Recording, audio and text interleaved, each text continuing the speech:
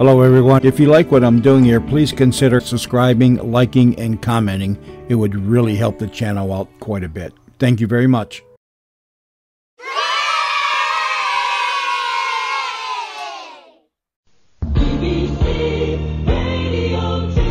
Hello, I'm John Sessions. When I was a child, Sunday lunchtime meant the smell of roast dinner and the sound of Al Reed on the wireless. With nothing more than his voice, and occasionally a sound effect or two, he created what he called pictures from life. I could see, with that vision only radio brings, every one of his characters. Inquisitive kids, flat-capped men, big women in hairnets and pinnies, gossiping over the garden fence. One of these days she'll bite off more than she can chew. I says, oh, I knew what was coming. I says, oh, I says, no, I says, but you, I said, oh, no, she jumps up and she says, oh, he says, there was enough said at our Billy's wedding.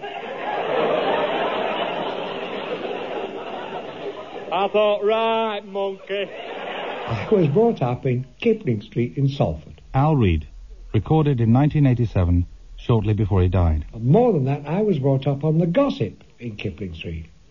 It went on every day, and the subjects were illness, death, marriage, divorce, and pregnancy. I can remember as a kid overhearing two women stood at the corner of Lily Street and Arbuckle Grove. I didn't know at the time what they were talking about, but it went something like this. Not another. What she's got for already. He must be a beast, you know, a beast. And our Florrie had the right idea. She told him from the very start, and she was right. She said, once a year on your birthday. And do you know, he does look forward to it. So, there was gossip everywhere. No, I could see they were out for some fun, and this fella... Oh, he was a lovely fellow. He came up straight away. No, straight away he came up and he put his arm round me, called me gorgeous. Oh, and he was strong. I said, here, I said, watch where you've got your arm. You're squashing all my spot prizes. I thought, yes. You'll take a bit of watching in the Pally Glide. Anyway, he said, No, he said, come on, kid. Me, kid. He said, come on, kid. He said, I'm running you home in my car. Then he tried to lift me. Oh, and he was strong. I said, get off, you daft thing. I said, there's people looking.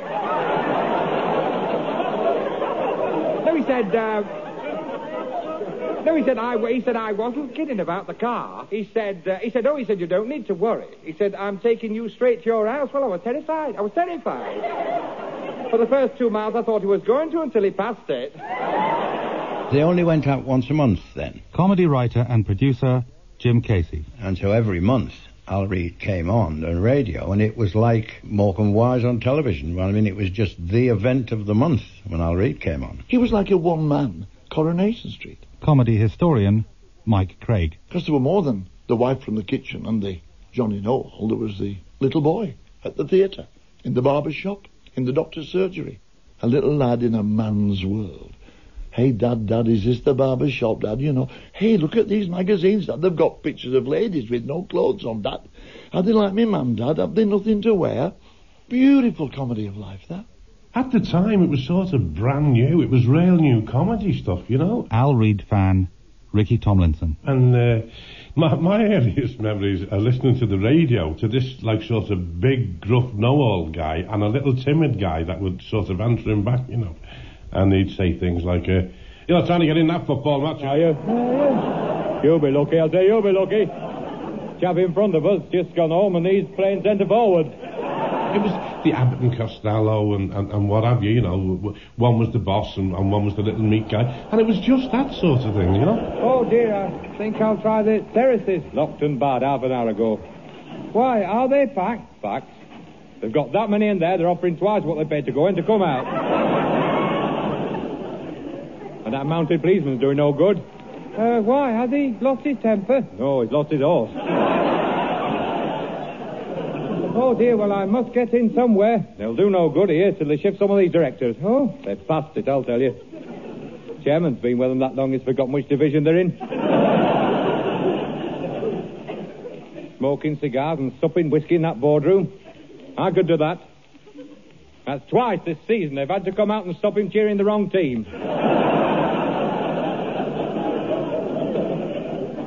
Well, look what happened when they paid all that money for a new left half.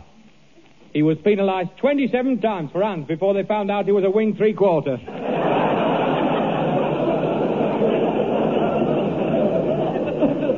Have you come far? Yes, you'll never get home. Like a stampede here when he blows full time. Well, I don't mind that if I can get in. I'll bet I'm first on the ground next week. Well, I should set off now. They're playing Hungary away. That's the North. That's what we are, and that's what makes it funny. It's not made up. It's not compromised. It's not phony. It's the real McCoy. And people, if given the chance, will always sit back and laugh at themselves. And he had this wonderful art of making ordinary conversations, ordinary little situations, and turn them into tremendous humour. But, I mean, he was a northern guy, wasn't he? He was from Salford, although he didn't come into the business, apparently, till he was quite old, till he was in his 40s. And he wasn't a working-class guy, I wouldn't have thought, by his background. His grandparents owned a sausage and pie factory. I said to my brother Bill one day, we're waiting for dead men's shoes, you know. He said, well, you're doing all the shouting, you asked me, Dad. So I did. He said, so you want to go on your own? I said, yes. He said, all right, I'll tell you what I'll do. I'll start you off. I'll find you the building. I'll equip it for you. And then you're on your own. And that's exactly what happened. And I'll never forget one day I went to a big sausage machinery factory, and talking to the young boss, I said, what's that in the corner, that machine there? He said, you don't want that. He said, that is for big manufacturers. It's a sausage filler. He said, a marvellous machine, made in Germany, and it can turn out sausages at the rate of £90 a minute. Anyway, to cut a long story short, my dad bought it at my suggestion, insistence in fact. Now, having got him to buy this enormous, expensive, elaborate machinery, it was up to me to make sure we had it in constant use. In other words, to get some big orders. And I was a bit lucky, but not a bad salesman in a way. I pulled off rather a nice little deal. The Navy, Army and Air Force contract. Sole suppliers of sausages. You can imagine what that meant. That little factory in Salford was working all hours, day and night. It was hard work, and I did my fair share of it. I can't understand you. You come home cracking your fagged out and you won't eat your tea, you kick your shoes off and it's, I must have an early night tonight. Get slumped down in front of the fire, out to the wide with your head all lolling all over the place. And then at 11:15, when I asked you if you're coming to bed, you wanted to play me at ping pong.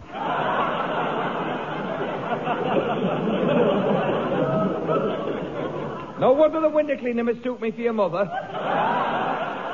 At that time, we had the sausage factories, meat factories, and I was delivering the stuff, you see. There was a shop at Swinton in Lancashire, a butcher shop, and I drew up then, the curtains were all drawn, you know, and there am I balancing a 40-pound basket of sausages on my knee, and think, well, I wonder if I'll have to... And she opened the door, Mrs. Chapel opened the door, and it started. I heard this bump, you know, so I went upstairs, and there he was on the landing. Well, I didn't know what to do. I mean, he's such a weight, you know. He's 17.5 stone, you know, and... Well, I couldn't lift him. I couldn't shift him. I thought, whatever shall I do? Everything's showing, you know. Anyway, I put this blanket round him best I could. I raced downstairs, flew out of the front door, ran round the corner and hammered on their window, but they were out. I tried next door, and they had the television set on and cracked on. They couldn't hear me. Well, I thought, I don't know what to do now, so I went back into the house, went upstairs, and anyway, as I say, when I got upstairs, there he was, sat up in bed reading. I first met Al Reid, like most people, I suppose, on the wireless in 1950-51. Mike Craig. And I think that's where we mainly met Al Reid. His voice, his characters, his catchphrases came out of our wireless sets. And I think Al Reid was possibly the last in that line of radio greats. It's amazing to think that he had 20 million listeners. And he had, because television wasn't there. Well, it may have been down, from Alexandra Palace, but it wasn't all around the country, and that's what they tuned into. He was essentially a wireless person. He painted wonderful pictures. He told the truth. He was a teller of truth, was Al Reid. His comedy was the comedy of life, the comedy of truth. He was a pie maker. His granddad was a pie maker, and he ran the factory, and he loved it, and that was his world. He bored people to death with his stories. He was always a frustrated performer. I've spoken to scores of people who knew Al Reid in his younger days, before he was famous. People in the pie business knew him. And they said, Al Reid used to get you at the golf club and he'd pin you to the wall and make you listen to his latest party piece. I was in the bar on the Central Pier, Blackpool, doing what I often did in those days, making the people around me laugh. There was a small crowd of holidaymakers round us, and I can remember doing a bit about a doctor's surgery, at the end of which a gentleman who stood at the back of the room came over to me and he said, I'm Peter Webster, the children's entertainer. He said, very funny what you've just done. Would you like to come with me on Sunday next to the Middleton Towers holiday camp? I take a show there, and I think that would go very well. So I said, yes, all right. I did my bit, and it went well. Everybody laughed. Mind you, it was a free audience. They hadn't paid to come in. So I think that helped. After the show, a gentleman with a big cigar came up to me, and he said, my name is Jack Taylor. You may have heard of me. I said, yes, of course. An impresario. He said, I have the South Pier Theatre. He said, I would very much like you to come and do that comedy turn at my theatre. I said, yes, indeed, not half. So I went home and said to my wife, I'm doing the South Pier. She said, oh, well, we better get some support. I'll ring your Auntie Florrie, and she can bring a few of her friends. So she did. Now, sad to say, this story doesn't have the happiest of endings. I went to the South Pier on the night in question, full of expectations, hope, and God knows what. But that audience had paid, and I wasn't up to their standard. It was terrible. I just played to silence. In fact, it was so bad, halfway through, I just walked off. And I was all set for going home, and I suddenly thought, my Auntie Florrie and all their relatives in the audience. As I walked out of that stage door, there they all were, like a lot of seals, waiting for me to throw a bit of fish. Talk about being embarrassed. And my Auntie Florrie walked forward. She said, don't you worry, love.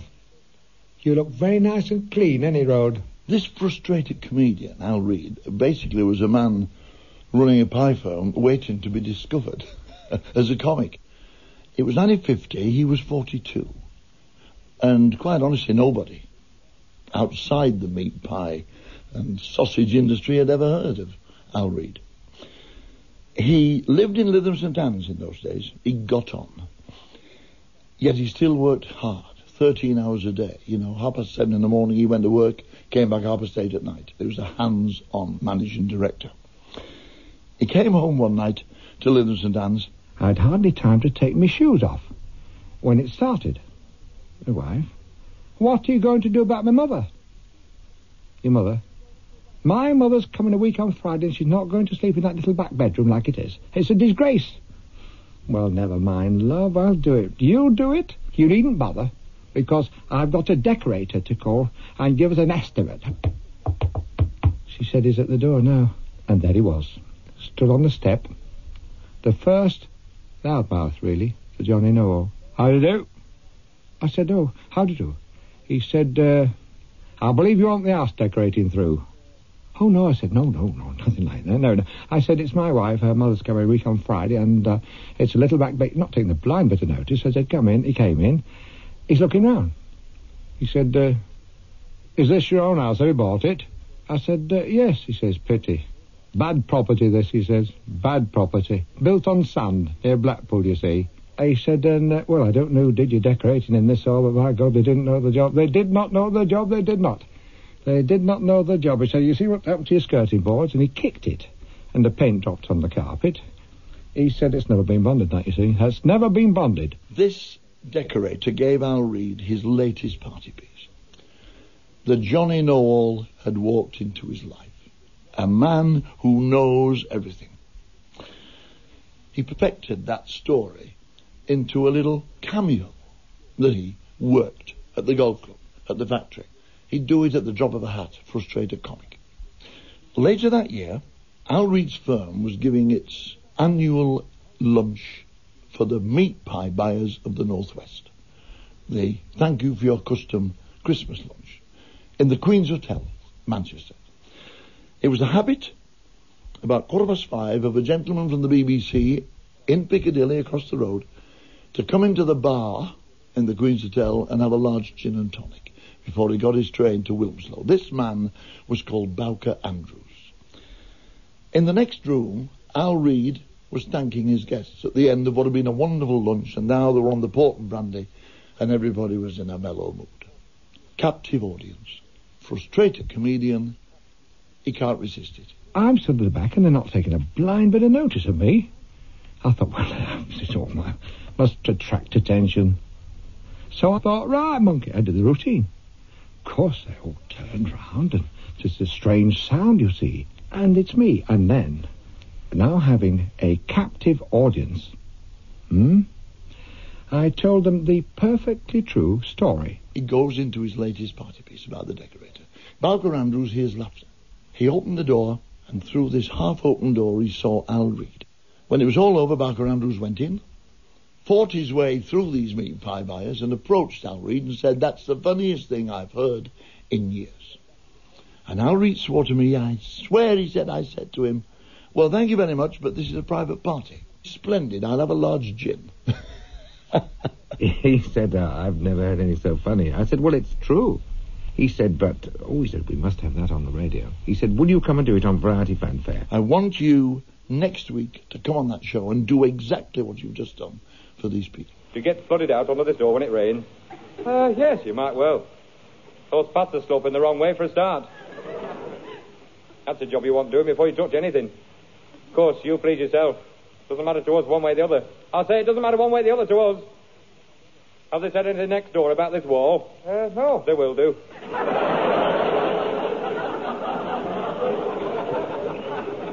Only needs a touch and that wall's over. Of course, you please yourself. Doesn't matter to us one way or the other. I say one way or the other doesn't matter to us. But in any case, you'll need that wall pointing. How far up I can't say. We'll tell you better when we get your scaffolding up. Bowker Andrews introduced me to a man called Ronnie Taylor. Ronnie Taylor got down the decorator routine onto paper, improved it, honed it, taught Al Reed basic microphone technique, rehearsed him, and the following week Al Reed went on the wireless. Simple as that. Ronnie was the perfect mentor for Al. He understood Al's humour. He understood the comedy of life. He understood the comedy of the streets of Salford. Ronnie was the right man to steer Al Reed. And of course Al Reed just had this gift. Al Reed himself probably created the characters. Jim Casey. And Ronnie probably wrote most of the actual script. That happens. I did the same thing with Les Dawson. Les used to create nearly all the characters on the radio show, but I wrote all the script. And I think Ronnie Taylor did the same thing with Al Reed. So from then on, Ronnie and he collaborated, and then when Ronnie became a producer, he produced the Al Reed show, and Al was very dependent on Ronnie, and so although he could be awkward, I think with Ronnie he was pretty well subdued compared with anybody else. Al obviously admired him. Ronnie was the sort of guy you had to admire. Al Reed obviously contributed, because he was a man who would contribute to the material. He had a lot of Salford in his mind from growing up in the place. Remember, when he was 7 or 8, his dad used to take him on the terraces of Manchester United to see them play. And where better can you pick up the salt of the northwestern earth than on the terraces of Man United? Offside a mile. Get some bloody rest. Of course it was offside, of course it was. It took me bus right off. I should think so. Get up, Barrett, you're not hurt. Like a big tart, I'm not kidding.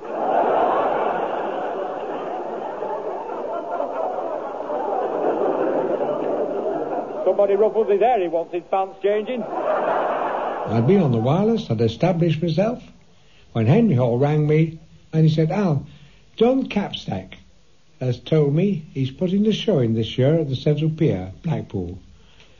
If you would star in the show, I will put the production in. What do you say?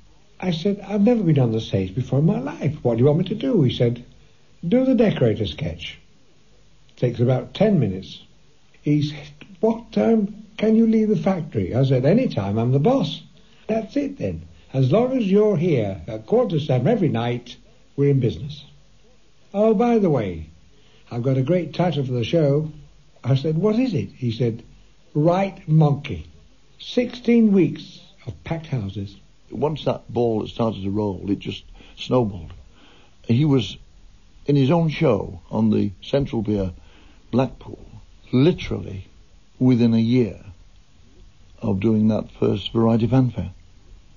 His first series did it, the Al Reed Show. And the whole nation talked about him. The whole nation. They were saying Right Monkey in Eastbourne, and they didn't know what it was about. But when he was doing that first show at Blackpool on the Central Pier, he was top of the bill, he was packing that theatre, his name was packing that theatre, and he had the shortest spot on the show. The jugglers did longer than he did.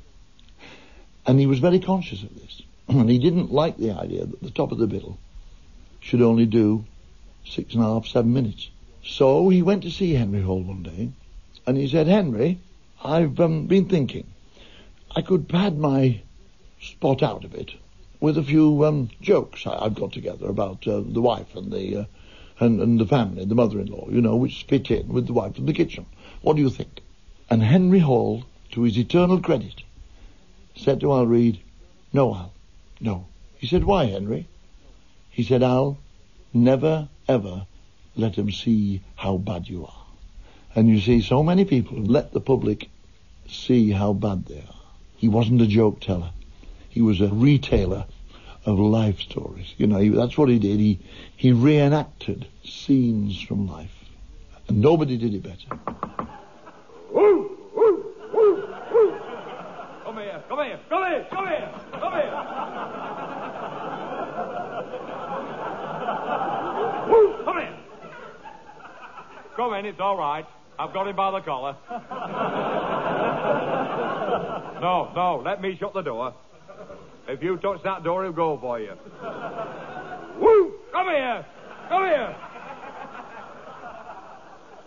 See, squeeze past at the back while I've got him. Only I don't let him go, he's not had his dinner. Woo! Now then. Woo! Woo! Now then. Woo! Now then!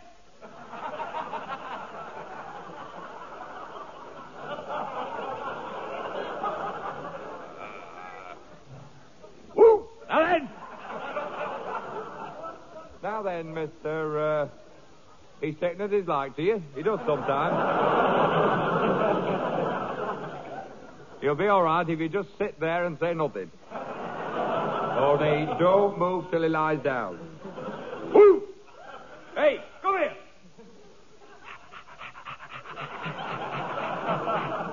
He wants to put his face near yours.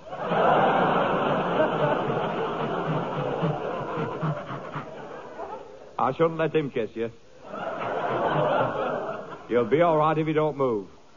He'll come down when he's ready. Hello, he's got your hat. It'll be all right, he'll spit it out. I'm in the middle of the decorator sketch one night when I heard this commotion. I looked down, and in the middle of the third row there's a little lad digging his mum in the ribs. And he shouted at the top of his voice, "Mum, when's the monkey coming on, Mum? Mum, when is the monkey coming on? I want to see the monkey. I want to see the monkey, Mum. When's the monkey coming on?" Who's that man with the gold braid on his cap? Why don't you answer? Is he an admiral, Dad? Is he, Dad? Hasn't he got his tummy low down, Dad?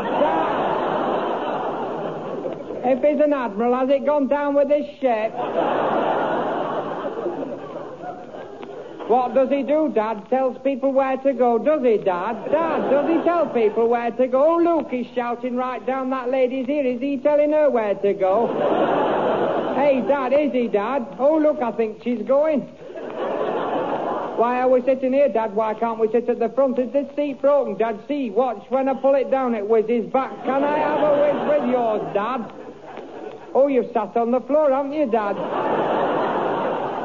Well, I didn't know you'd be sitting down, did I, Dad? See, there's Mrs. Smith. She can't find a seat. There's one over there. Oh, look, she's racing that old man for it. She'll get it. She will. She won't. She will. She will. Hey, that's not fair, is it, Dad? She stripped him up. Hello, Mrs. Smith. Where's your other face? Oh, yes, she has another face, Dad. I know, because I heard me tell my mother yesterday that Mrs. Smith was two-faced. What do you keep telling me to hush for? To hear that laughter was wonderful, marvellous. And to think that only 3 years before that, I'd never been on a stage at all. Up to then, all I'd ever done before was the wireless. He had other characters. He had the drunk, you know. Have I offended you? Have I offended you? The drunk that just says the one line over and over again. The henpecked husband who's got his wife and he's on the phone and he's... Hello? Is that the hospital? The hospital? Oh, how's the mother? No, a mother. No, she's that big woman on Ward 9. You can't mistake her. As you go in on the left, she's in the first 2 beds.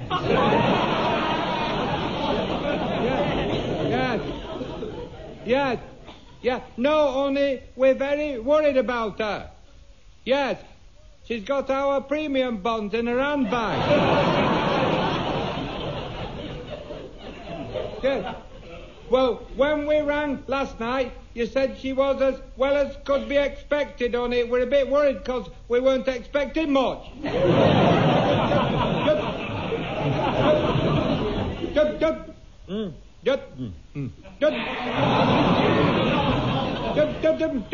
a minute.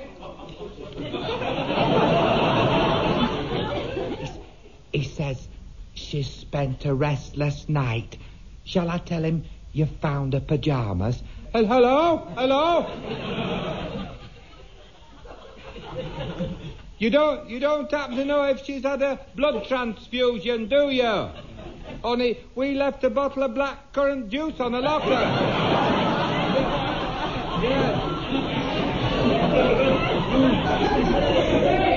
Yes, and when our Fred called at visiting time, he said it was empty. Empty. Only with the night sister wearing glasses and... Pardon?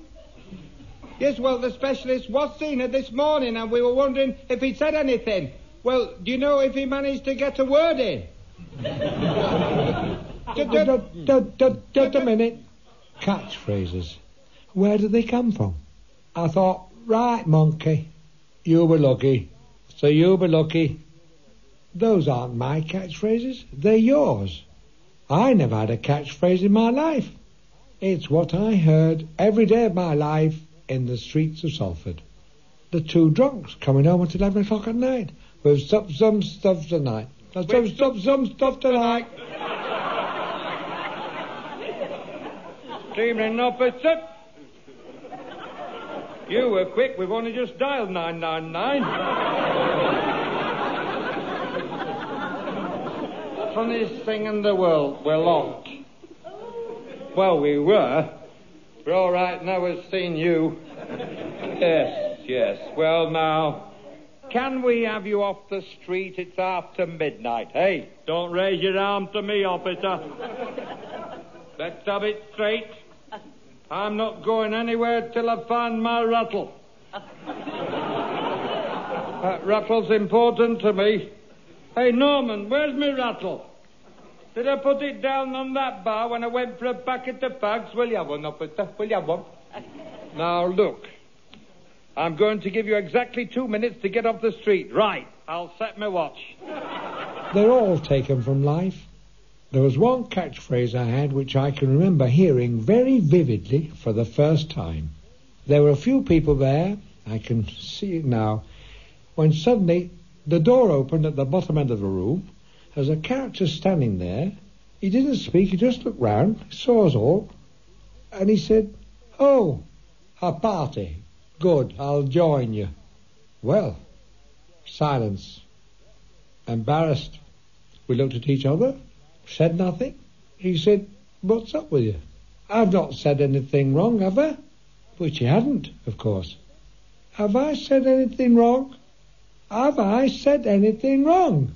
Still, embarrassed silence. And then he started to walk towards the table and picked out the lady nearest to him. He said, "I've not offended you, have I? Have I offended you? Just say, have I offended you? No, don't look away. Have I offended you?" She didn't answer. He went to the next one. He said, "Have I offended you? Just say. And don't just turn your head away. Just answer straight out. Have I offended you?" That wasn't scripted. Nobody wrote that. It wasn't planned. It just happened. It came straight from life. It's a wonder to me you're the cheek to come home at all.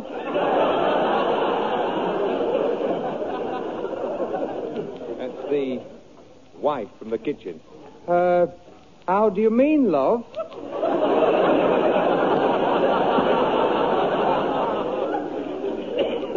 Where do you think you've been till this time? This is the 5th night running we've had this caper. You can just come out of that oven. I've given your tea to the cat.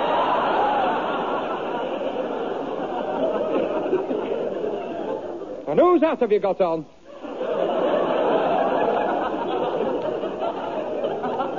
You're getting with the wrong set altogether. See, it was 1:15 when they trundled you home last night. You'd been somewhere. And I don't suppose you remember getting in bed with me with that cigar and asking me for a light.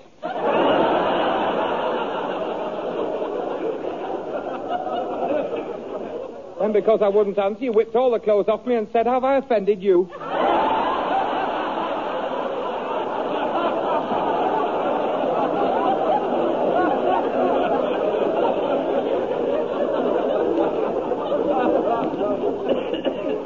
You must have been dreaming. See, don't just throw your overcoat down anywhere. And come here. Come here. How long have you been using women's perfume? I'll have you followed one of these nights. Not safe to be let out.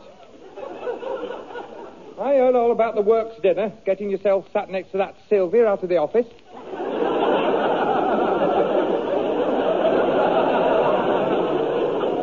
I heard all about it. Whispering to her and saying we're entitled to do this once a year.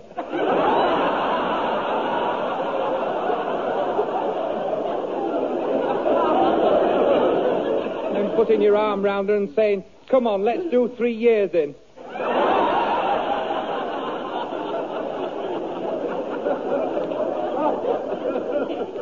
I heard. Who told you that? I've noticed before. You make too much fuss of her. It was just the same with that dance we went to. You see, you were all over her there. I could have smacked your face when you helped her on with that fur coat. Then when I asked you to pass mine, you said, "Oh, what did you bring that thing for?" You're listening to Right Monkey a celebration of the comedy of Al Reed with me, John Sessions. Obviously, he's playing to people who will understand that speed of patter. That's the way they talk. He's talking the way people talk. Although I have to say that, as a child, I don't think I'd ever met a northern person, apart from Scottish people. But I had no knowledge of the north of England at all. And I was introduced to the north of England really by Al Reed and Ken Dodd. And the whole thing of character comedy, has always appealed to me. Probably because I can't do jokes. I can't stand up and tell jokes. But suddenly going into a character, being a character, that's what gives one freedom, And, of course, the great business with Al Reed is the constant interjections and the stopping and the starting in response to the other person, which I don't know if it ever actually gave me the idea, but I know it was when I started messing around at school and later at university when I started doing one-man shows. The thing of, let's say, for example, talking like Keith Richards and talking for a bit, and Sonny Jagger comes in, what do you say? And then very quickly going from one to the other, which I've always liked, to do 2, 3, 4 people at once and creating a little world, rather than just being one person talking to an audience. I got from Al Reed. In February 1953, Al's universal popularity was confirmed by an invitation to appear in a royal gala program of radio variety, hosted by Ted Ray. Well, on with the show, and on with the young man who in a very short time has made a great bid for stardom. Looking at life, here is Al Reed.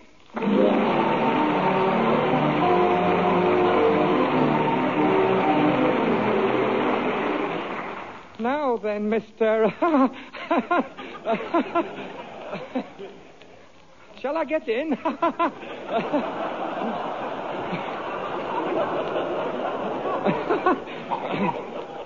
It's been very much colder, hasn't it, Mr. Oh, dear. I was forgetting. I should be behind the wheel. You'll not fail me for that, will you, Mr. Now, Mr. I'll just back it out and we'll get on with the fun. Reverse. Let's see. First, second. There it is. Reverse. That's up to the left. Here we go, then.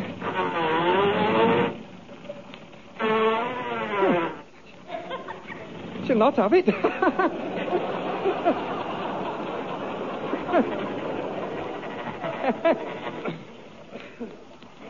Try one of these others. No. Oh, not let it beat me. I'll get it in somewhere.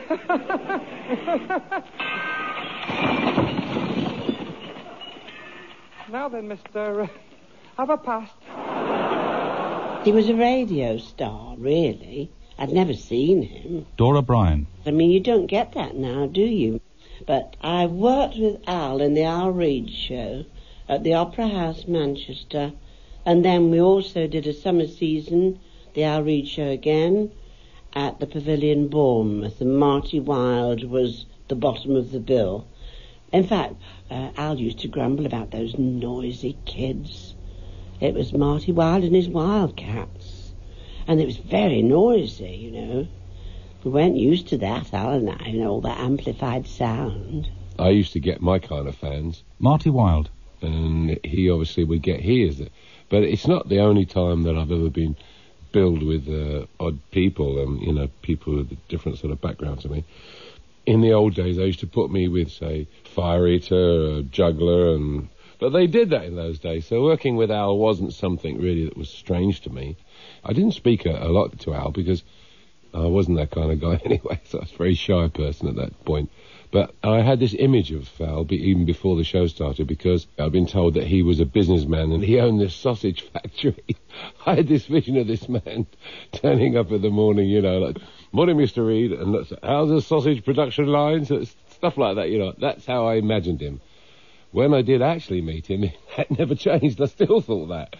And I used to think that Al was funny, but he was...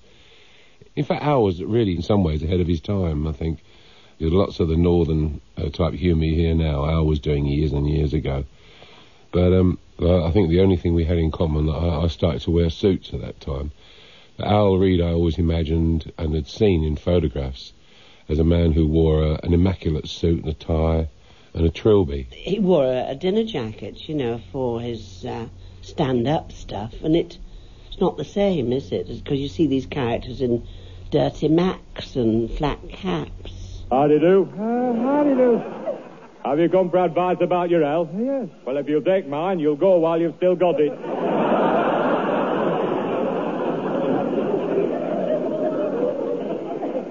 Anyway, if you do stay, I should get your name down for a wheelchair. Oh, I'm not ready for one of those yet. You will be by the time you've seen this fella. Why, I thought you could go straight in. Straight in? You'll be lucky. I'll say you'll be lucky. Hear that, Florrie? See, you've about as much chance of getting in here as she has of becoming a band dancer. Well, I should be all right. I'm a private patient. I don't care if you're a private detective. You're not going in before me. Oh, dear, I hope he won't be long. Well, wait up for yourself. I'll say wait up for yourself. There's these over here, all them in that corner, right down this side, along that wall to that lady in the green hat. Then there's us. And you're after that bus conductor with the black eye. If you want to try jumping the queue, ask him. He hasn't got that when he came in.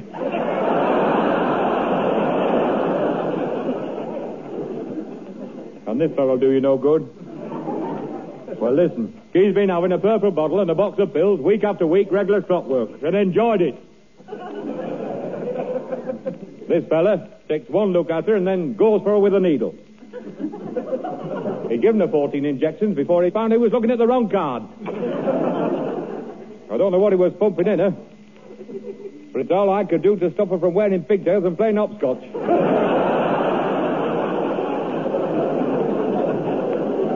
Well, look at the trick he played on me. I say, look at the trick he played on me. All I wanted was a sick note for a day off work. He could see there was nothing wrong with me.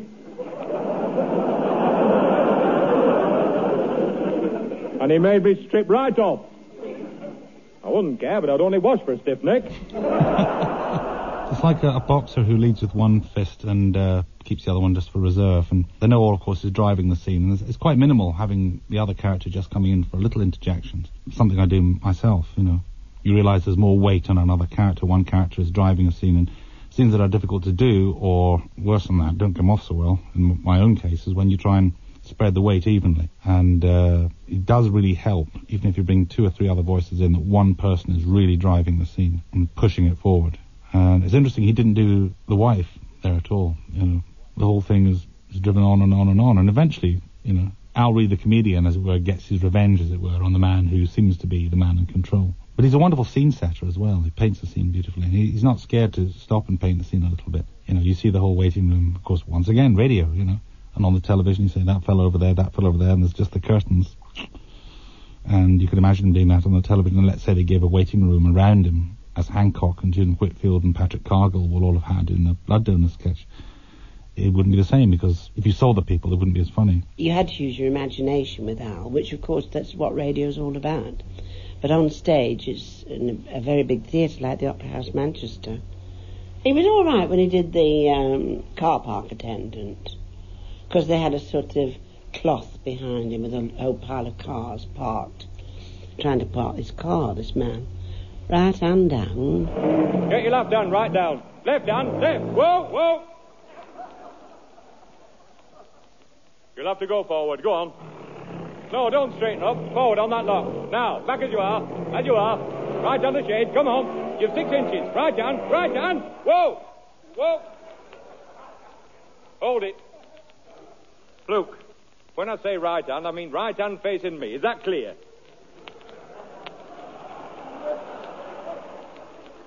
Now, we'll try again. Now, straighten up and go forward. Forward, I said. You know, you're not helping me at all. Now, come back at that. Come on, Amara. Come on. Come on. See, don't keep watching that side. I'll do that. Luke, if it'll help you at all, shut your eyes. Now, go forward 6 feet. Now, back on your other lock. No, your other lock. Switch it off altogether and come out. Leave yours where it is. I'll shift all these others. He didn't add anything at all on stage or television, but he was good on stage because, again, as you watched him, you could still put your mind to work. So the characters that you knew from the radio, and he was there doing them in front of you. He was better on stage than television because I think people are better on stage than television. because they're in charge.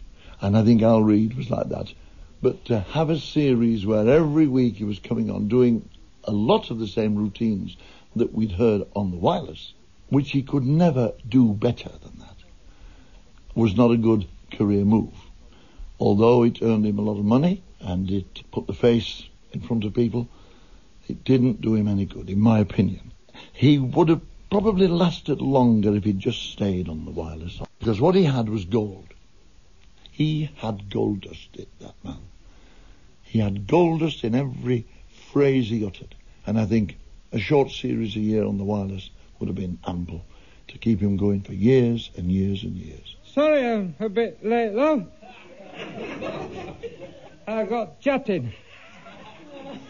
Hunter, pussy. Hunter been chatting? What's the matter, love? You look dejected. Has your mother been?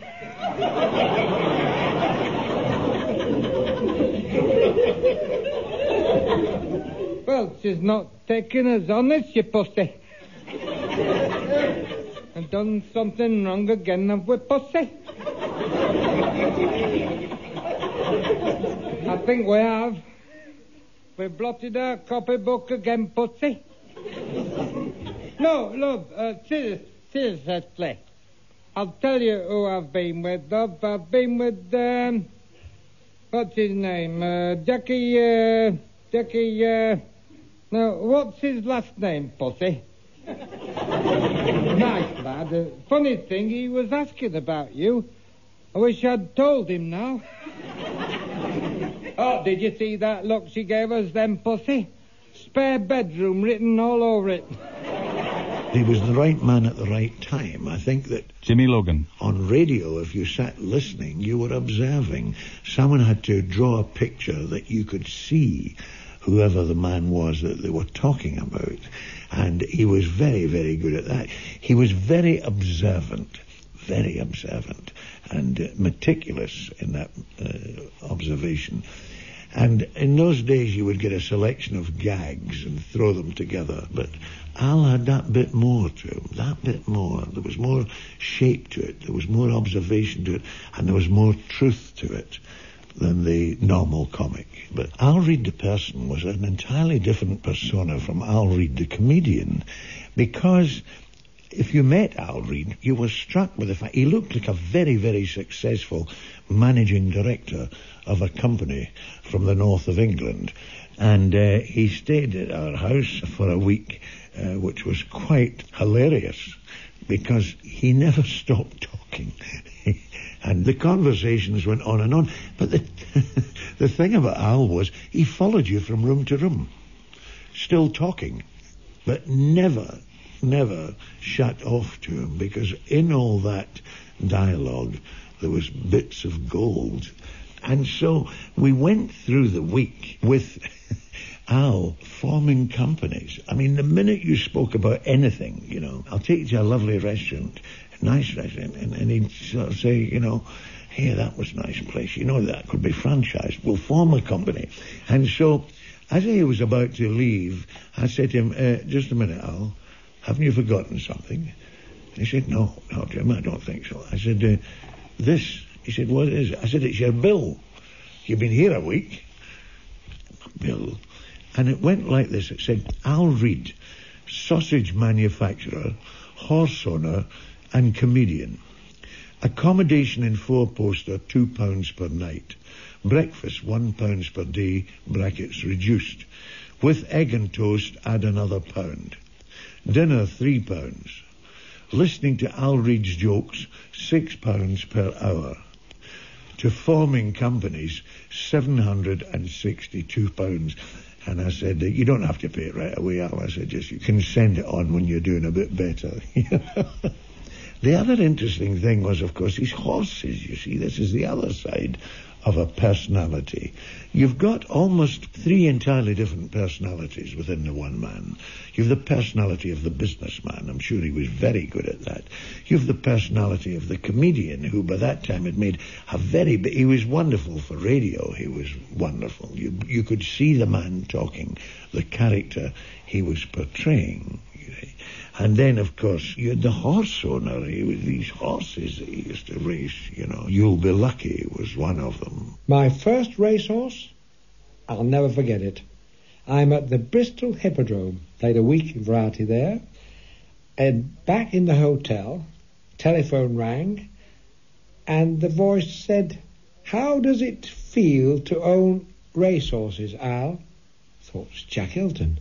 I said, "I don't own a racehorse." He said, "You do now. You bought 2 at Newmarket." I said, "I did." He said, "Yes. All I want to know is, what are you going to call them?" Now, I thought very quickly here. I was going into the Adelphi Theatre, London, for my first show, which was, of course, You'll Be Lucky, and I thought, I'll call the first one You'll Be Lucky. And I did. But I never thought, for one moment, that I'd be at the Adelphi in London for 12 months. Did I back it? Are you kidding? What, at 25 to 1, did I back it?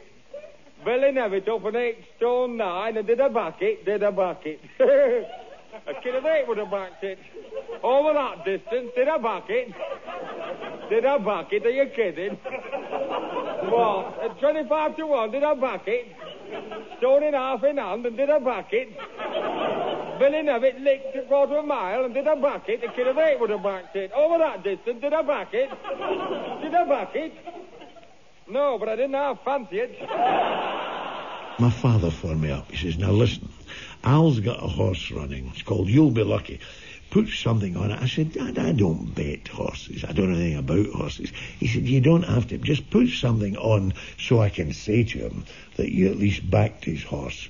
And I had one of the girls, a very good actress in the show, and I phoned her up. I said, "Listen, I want you to, there's £5 or something. Put that on this horse, You'll Be Lucky." She said, "Oh, do you want it on the nose or on the I said, "I've no idea. Just put it in the horse anywhere." I said, "And let it run." In those days, £5 was a lot of money to put on a horse. And of course, when she went to the theatre looking for the bookmaker, all the other actors who were being paid tuppence, you know, "Oh, Jimmy Logan's going to put £5 on this horse. You'll be lucky." And they said, "Oh, well, he must know that every other horse in the race has been poisoned or has only got 3 legs or whatever. He'll know that he would never put that money on." And, of course, the horse came in about 5th. And she said, "I can't go back to that theatre again. They hate me," she said. I think I know why you sent for me. Only I suppose 35 lengths behind does seem rather a lot. Did you have any money on it, Mr. Only I could tell it didn't like me when I got on it. Only look at it my way. I mean, I did say gee up. Or put it another way around. I mean, I've kept my weight down. I mean, how would you like 2 water biscuits for your dinner?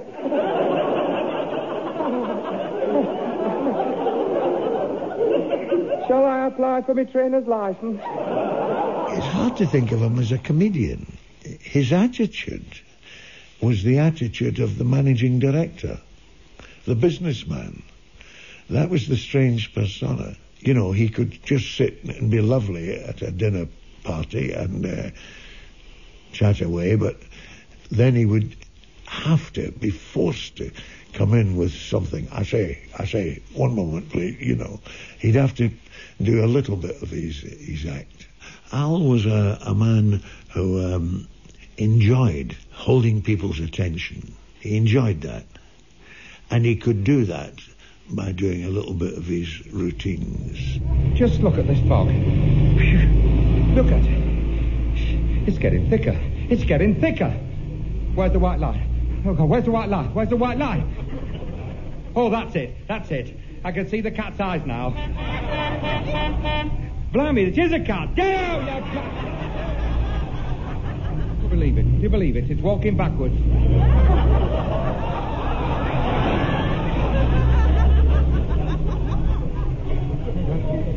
I don't know where I am now.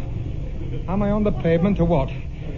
I'll swear I've just gone between two telephone boxes. The right game this is. What's that? What's that? What's this fella doing coming towards me on the left? Does he think he's in France? Look out, you fool! On the wrong side altogether. You're on the wrong side. Oh, blimey, it was me. Where the heck am I? Better turn sharp left. I'm sure I've come straight over a traffic island. Here we are. Here we are. I'll keep behind this bus. It's worth waiting. I'll let him take the lead. There's a few getting off and on. In fact, there's a few getting on and off. It's taking him some time. Oh, blimey, it's a chemist's shop. Where am I? I can't see a yard in front of me. I mustn't panic. Mustn't panic. Keep calm. Keep calm. I think I'd be better if I switched my lights off. Oh! Pitch black. Where's the switch? Where's the switch now? Where's the switch? Where's the switch? I don't know where I am. I don't know. Perspiring on over. I know that. My bed's springing wet. What was that? Can't. By gum, it is. Well, where the plate is? Are we? I'm in a cloud. Feel. Doing the springs now, but good doing the springs. I'm going round in circles. What do they want to leave the gate open for? It's ridiculous. I'll make for the light. I'll make for that light. That's what I'll do. Oh, thank goodness we're on the level again. Oh, it's a relief to get back on the road. I can't see a... I'll swear it's getting thicker. What's that sign say?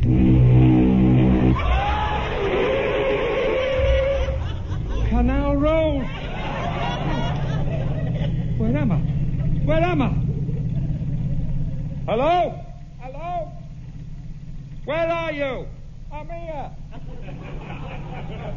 The right game, Brendan. Right game, this, isn't it? Real pea super. I've never seen it work. Can you switch your headlights off?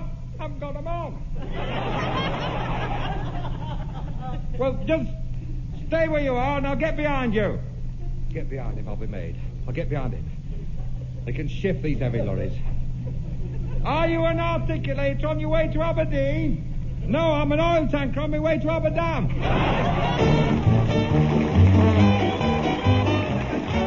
On Right Monkey, you heard the voices of Dora Bryan, Jim Casey, Mike Craig, Jimmy Logan, Ricky Tomlinson, Marty Wilde, and Al Reed himself.